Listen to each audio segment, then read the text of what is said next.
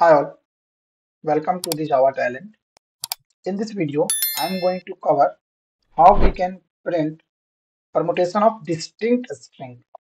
In the last video, I have created how can we print permutation of a given string like this one. CD if it is given, so it will be a CDDC.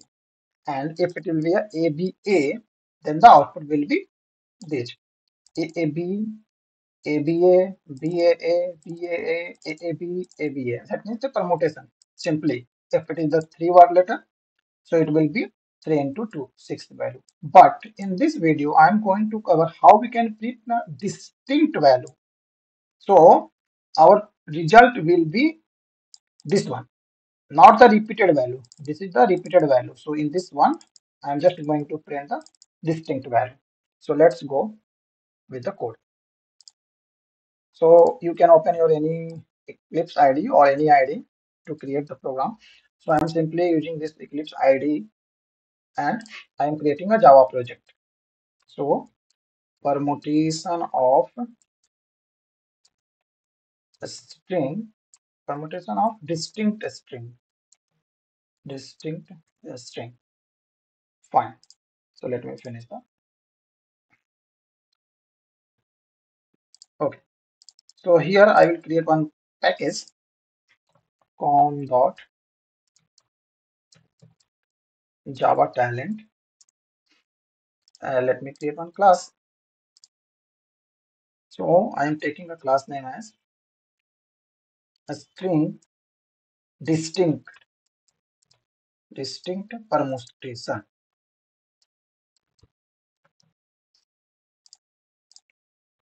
Okay, so main method has been generated. So here in this video, I'm going to cover simple way, same way, whatever we have covered in the last video, but just I will change the concept to print the distinct value only.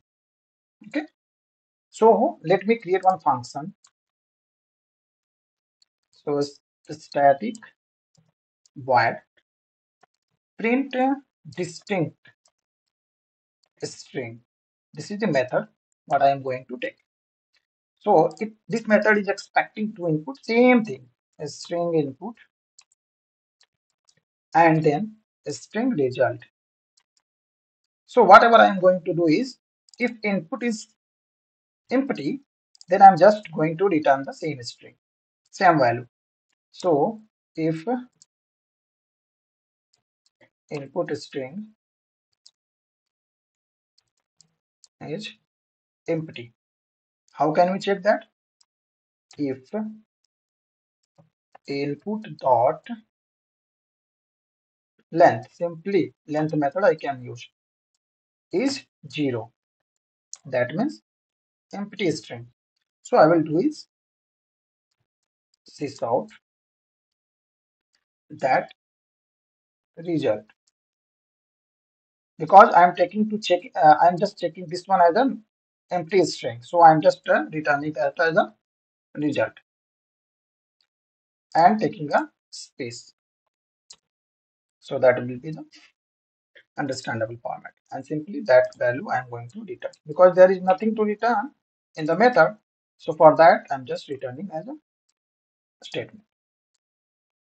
So now what I will do is, we need to make a boolean array of size 26, which will store false value by default, and then if there is the if there is a position of any alphabet is being used, then we will make that as the true value. Okay, so let me do that. Boolean of, for example, boolean of alphabets. What I am taking is alphabets. I am just checking for the one alphabet details. So if boolean of alphabet, new boolean of 26 character, I am just creating one alphabet boolean value. If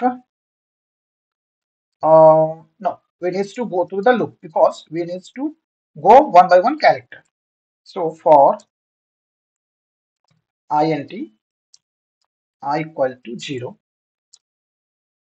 I is less than input dot length I plus plus. What we will need to do is we needs to check for the ith character of the string, whatever the ith character of string. So char ch is equal to input dot caret of I. This is the I character value. Fine. Next, rest of the thing, similar pattern. Rest of the string after excluding the ith character, rest of the string excluding ith. What it will be? String of rest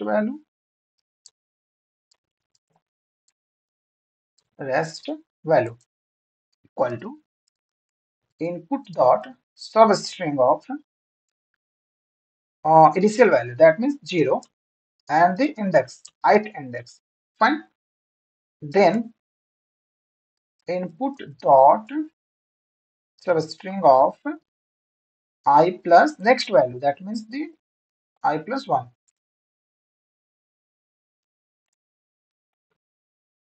Okay. So let me format it. So I have just used Control Shift F to format the code. Okay. The next is, this is the rest of the value, rest of the string apart from the ith. Then if the character has not been used, for example, if any character which is coming into this output result which is not used, then we need to make a recursive call. Otherwise, there will be no any recursive call. If a character has not been used, then only the recursive call will happen. Otherwise, recursive call will not be happen. So let me check here. If the character has not been used, then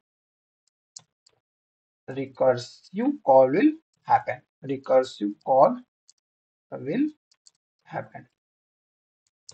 Else not. Fine.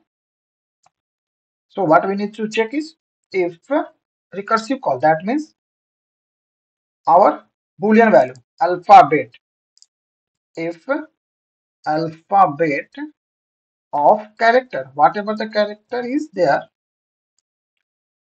minus any character letter of A which is false. Fine. Then we need to call this one. What we need to pass is rest value as input parameter, and then result value plus that character to call this approach. Otherwise, what we need to do is alphabet of character minus that character. For example, we need to make it as true. Fine. Now let me call the main method. Main method call. So here string str is equal to, for example, Java, because there is a repetitive word is there which is repeating, and then I will call this method. What I need to pass is input value, that means this str value, and the input is string, to call that method. Okay, so what our output will be? Our output will not be having the repeating character, repeating string. Let's see. Let's run this program. Okay, this is the one. See, there is no any repeating character. Fine. See, Java. Let me do that. Let me remove this print element. I'm just checking print statement and C Java JAAV. There is no any repeating word. See, and let's see. Last program we have taken ABA. Let's see. See what I was expecting.